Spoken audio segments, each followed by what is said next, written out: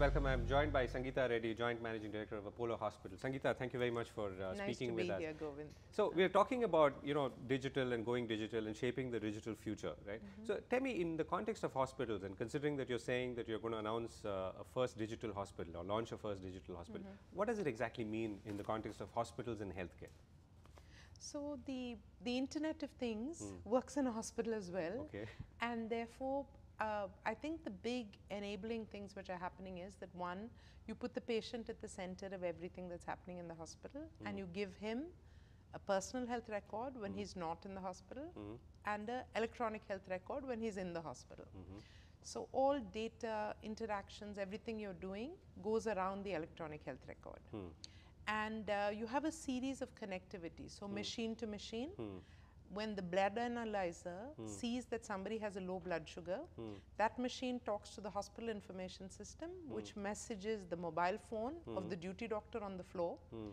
And all this happens in a fraction of a second without any need for human intervention till that duty doctor sees it and then rushes to the room to correct the sugar value. So these are enabling processes because of the faster transmission of information through technology. So you're talking about patients who are already in your hospital in other locations, or these are people who could be outside hospitals as well? So there's one stream of thought for those who are outside. There's a lot of work that we're doing for people who are not in the hospital. So preventive healthcare, sugar, our program for monitoring diabetes. So patients are first thoroughly checked, then given a protocol, which is a standardized protocol and then personalized based on the individual. So the doctor sees you then. Post that, we have a series of health coaches who are working on the phone. They monitor your daily values. So the patient does his own blood sugar testing, talks about his exercise, posts it on his personal health record.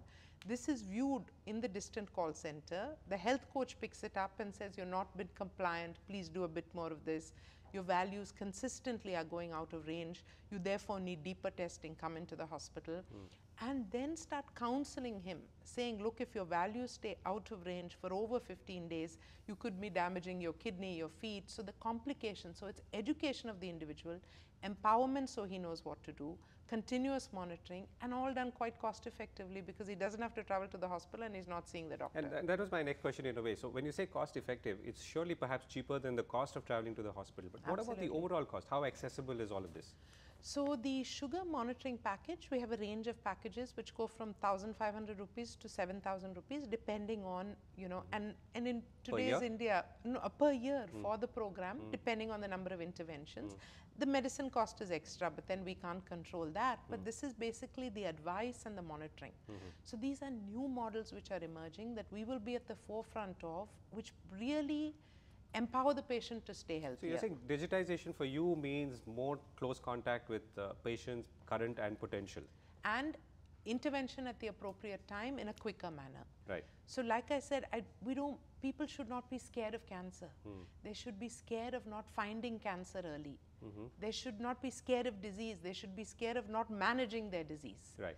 Because, the demographic is such, the human body is such that certain things are going to happen. Right. So you talked about, let's say, blood sugar. It could be, I'm sure, cardio-related issues and so on. But what about cancer? Is that something that all of this can help perhaps detect faster or earlier? So there's the immediate term positive behavior change, and then there's the long term. In the immediate term, biomarkers are enabling us by just doing a blood test to pick up whether you have the predisposition to cancer. Right. In the longer term, because we're keeping our data in a certain manner and beginning to work on analytics and also looking at global partnerships for that, we will find new cures. And that is the beginning of a whole new era in healthcare, which we hope to very much be a very positive player in. Right. So like I said, biology, that's the DNA and deciphering, bandwidth, that's the connectivity, so individuals to doctors, and bytes, which is the computational capacity, better imaging, greater analytics. These three Bs are just changing the way healthcare is being delivered. Would it be fair to say that the CTO is almost enjoying the same privilege as the CMO or the Chief Medical Officer in a futuristic hospital?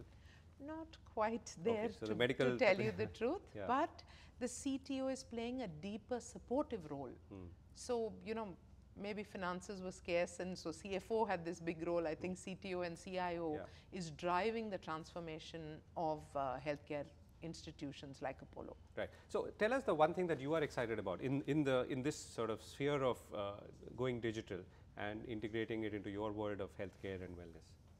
So, of course, the biggest excitement for me is the phone, Okay. the mobile phone, and putting that power into individuals' hands and our ability to reach out to people and keep them healthier. We will soon be launching HAP, which is the healthcare app, and I'm looking for people to download that free and just keep themselves healthier because they have the knowledge and the information. And would you get into wearable devices as well? 100%. Okay. We want to be a collator of the information of multiple wearable devices so that we just give the medical information. Because, I mean, I have my phone, I can show you, I can take my ECG. But where does that ECG go? So we tied up with this Vinod Khosla company and said, we are the back-end cardiologists for the ECGs which are going into some cloud.